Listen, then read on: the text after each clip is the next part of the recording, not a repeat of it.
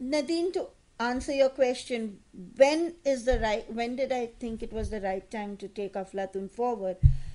I think if I'm looking back at Aflatun, I knew the right time to take it forward was when children were actually saving in rural India, and after Aflatun actually got thrown out of the first district it started in with schools, and I said, okay, if we be mainly because of political reasons, and at that time it was a very fascist party called BJP, and they did not want an organization like us to be in that particular district, so they cut all our activities.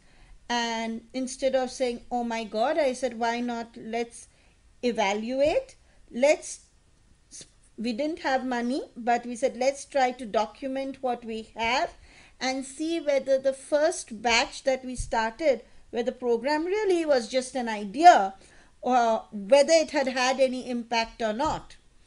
We did the research, I think, a year after, because we wanted to sort of have a gap, and I found that almost 70% of the children were still saving.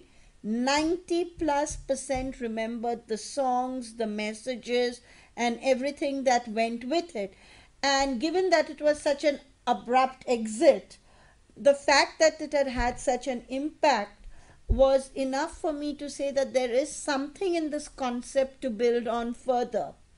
And that's when I said, okay, if there is something, plus it was a very practical point that was in rural India. I had moved to the Netherlands, so it was more a personal thing. I was like, let's try to see if we can take this on at a global level. And another major criticism which always comes is that something will work in India is definitely not going to work in Zimbabwe. So then the next part of it was, let's try to pilot this concept in countries where it will never ever normally work. So therefore the first pilot took on Zimbabwe with hyperinflation, it took on Serbia, it took on Argentina. So really countries where we said we are going to fail 9 out of 10. And that was sort of Uganda, and that's where we sort of said, okay, if we are taking it on, let's see. We did a pilot for a year, and the first model was like everything India based. Halfway through the pilot, we realized we have to make it a global model. At the end of the pilot, we realized we had to contextualize our material to make it very regional. So it was a very nice process, but through it all, we documented everything.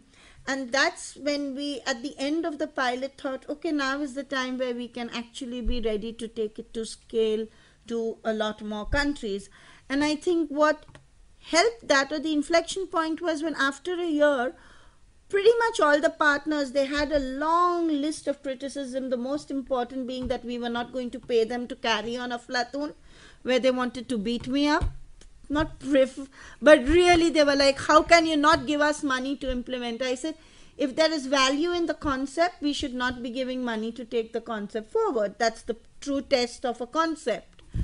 And there was a lot of discussion, because then I was going against traditional mindsets of saying, you pay me and I'm going to implement, and then we'll become, and saying no to it, saying let's take it for the concept itself and we will just give the technical stuff.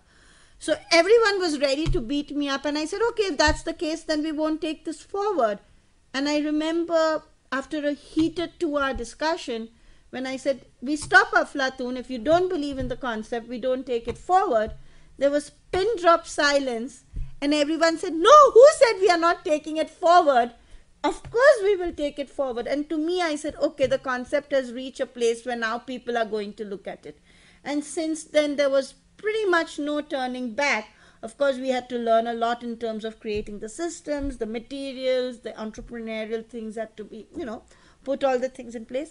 But I think that was where it sort of went. And every concept going global, I think there's an inflection point, and then it's going to just take off.